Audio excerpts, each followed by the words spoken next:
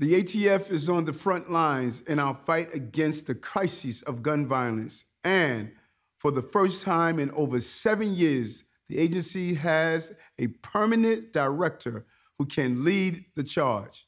After meeting with Director Dettelbach, I am more confident than ever he will be a partner in ending the flow of the illegal guns to New York City and taking down the violent offenders who are spilling blood in our streets. I shared with the director concrete actions the ATF can take to help with both intervention and prevention. We want ATF to double the number of agents here in New York City, and we need Congress to support the ATF with the resources to make that happen. I ask the ATF to increase data sharing with the NYPD to ensure that we can collectively use the most up-to-date information and adopt more coordinated strategies.